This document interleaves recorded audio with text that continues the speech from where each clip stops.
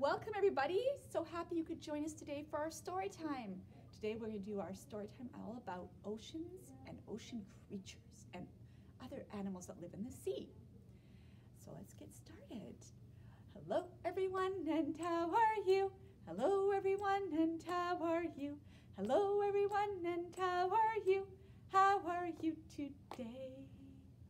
All right, and we're going to start with a song about a very special creature that lives in the sea. On orca whale.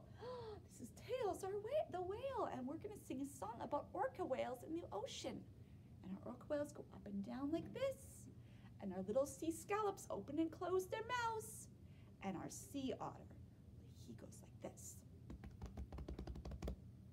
All ready?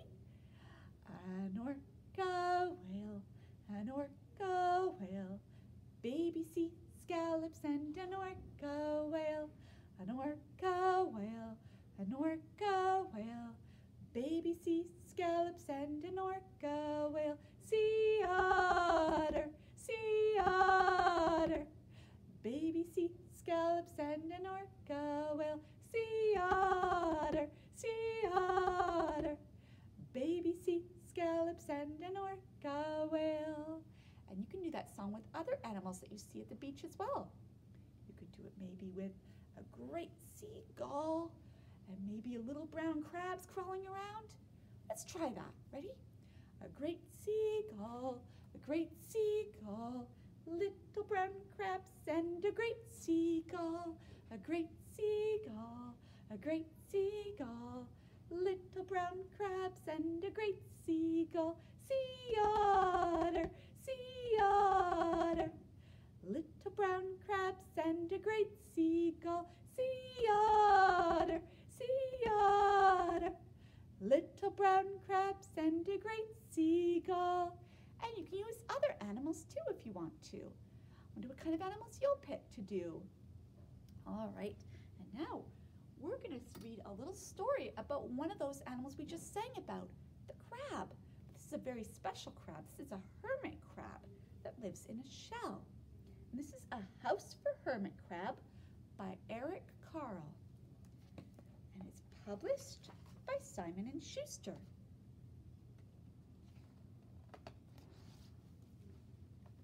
Time to move, said Hermit Crab one day in January. I've grown too big for this little shell. He had felt safe and snug in his shell, but now it was too snug. Hermit Crab stepped out of the shell and onto the floor of the ocean. But it was frightening out in the open sea without a shell to hide in. What if a big fish comes along and attacks me, he thought. I must find a new house soon. Early in February, Hermit Crab found just the house he was looking for. It was a big shell, strong and strong.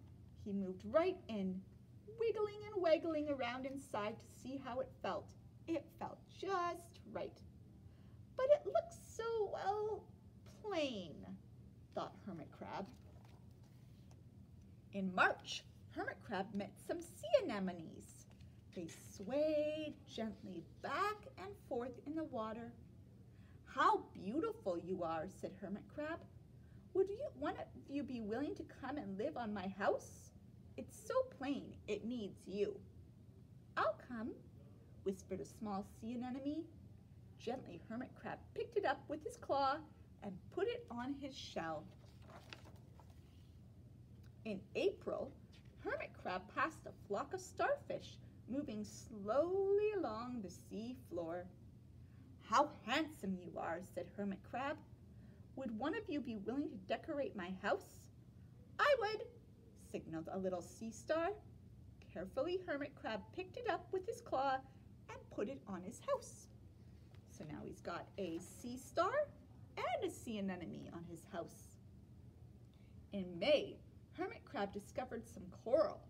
They were hard and didn't move. How pretty you are, said Hermit Crab.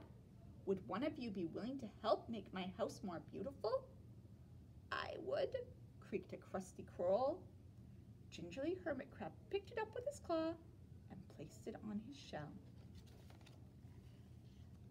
In June, Hermit Crab came to a group of snails crawling over the rock on the ocean floor. They grazed as they went, picking up algae and bits of debris, and leaving a neat path behind them. "How tidy and hard-working you are," said Hermit Crab. "Would one of you be willing to come and help clean my house?" "I would," offered one of the snails. Happily, Hermit Crab picked it up with his claw and placed it on his shell. So now he's got a snail, a sea star, a sea anemone, and a piece of coral on his house. Let's see what else he finds. In July, Hermit Crab came upon several sea urchins. They had sharp, prickly needles. "How fierce you look," said Hermit Crab. "Would one of you be willing to protect my house?" "I would," answered a spiky sea urchin. Carefully, Hermit Crab picked it up with his claw and placed it near his shell. So we've got the sea urchin, we've got the snail, the sea star, the sea anemone, and the coral all on his house. In August, Hermit Crab and his friends wandered into a forest of seaweed. "It's so dark in here," thought Hermit Crab. "How dim it is," murmured the sea anemone. "How gloomy it is," whispered the starfish. "How murky it is," complained the coral. "I can't see," said the snail. "It's like a nightmare," cried the sea urchin. Well, I wonder what they're going to see inside it. Oh, look! In September, Hermit Crab spotted a school of lanternfish darting through the dark water. "How bright you are," said Hermit Crab. "Would one of you be willing to light up our house?" "I would," replied one lanternfish, and it swam over near the shell. So we got the lanternfish keeping it bright, and we've got the spiky sea urchin, and the sea anemone, and the snail, and the coral, and the starfish, all sorts of friends that he's made. In October, Hermit Crab approached a pile of smooth pebbles. "How sturdy you are," said Hermit Crab. "Would you mind if I rearranged you?" "Not at all," answered the pebbles. Hermit Crab picked them up one by one with his claw and built a wall around his shell. "Now my house is perfect," cheered Hermit Crab. But in November, Hermit Crab felt that his shell seemed a bit tight, a bit too small. Little by little over the year, Hermit Crab had grown. Soon he would have to find another bigger home. But he had come to love his friends, the sea anemone, the starfish, the coral, the sea urchin, the snail, the lanternfish, and even the smooth pebbles. "They have been so good to me," thought Hermit Crab. "They are like a family. How can I ever leave them?" In December, a smaller hermit crab passed by. I have outgrown my shell," she said. "Would you know of a place for me?"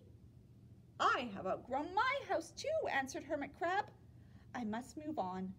You are welcome to live here, but you must promise to be good to my friends." "I promise," said the little crab. The following January, Hermit Crab stepped out and the little crab moved in. "Couldn't stay in that little shell forever," said Hermit Crab as he waved goodbye. The ocean floor looked wider than he had remembered, but Hermit Crab wasn't afraid. Soon he spied the perfect house, a big empty shell.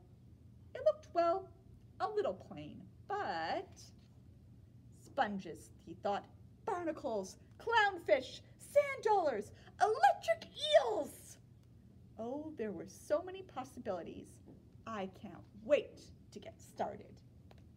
The end. And off Hermit Crab goes to find more friends for his new house. Well, let's sing a little song about some crabs. So these are little sea crabs like hermit crabs, and they're crawling around. Ready? Crabs are crawling on the rocks. Watch out for their pinchers. Snip, snip, snip. So let's try that one. Let's try it with a bit of a song maybe. Crabs are crawling on the rocks, on the rocks. Watch out for their pinchers, watch out for their pinchers. Snip, snip, snip, snip, snip, snip. The pinchers are the way the crabs defend themselves from anybody else. So sometimes crabs do pinch, but they're just trying to keep themselves safe in their homes. Want to try that song again? Ready? Crabs are crawling on the rocks, on the rocks. Watch out for their pinchers, watch out for their pinchers. Snip, snip, snip, snip, snip, snip. And we'll do one more song, and this one will be about a little fish. And this is slippery fish. And slippery fish slides through the water, and we can do other sea creatures too. Slippery fish, sliding through the water. Slippery fish, gulp, gulp, gulp. Oh no, it was eaten by jellyfish, jellyfish, gliding through the water.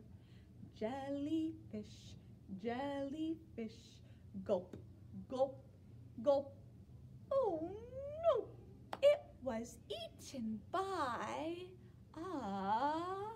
octopus, octopus, swimming through the water. Octopus, octopus, gulp, gulp, gulp. Oh no, it was eaten by humongous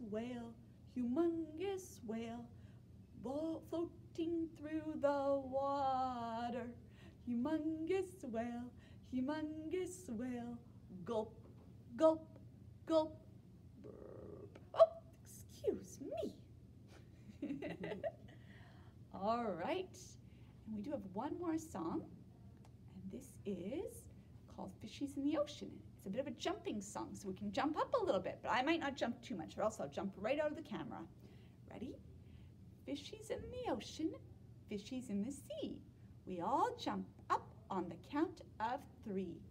1, 2, 3, jump! Did you jump? Yay! Let's try that one again. Fishies in the ocean, fishies in the sea.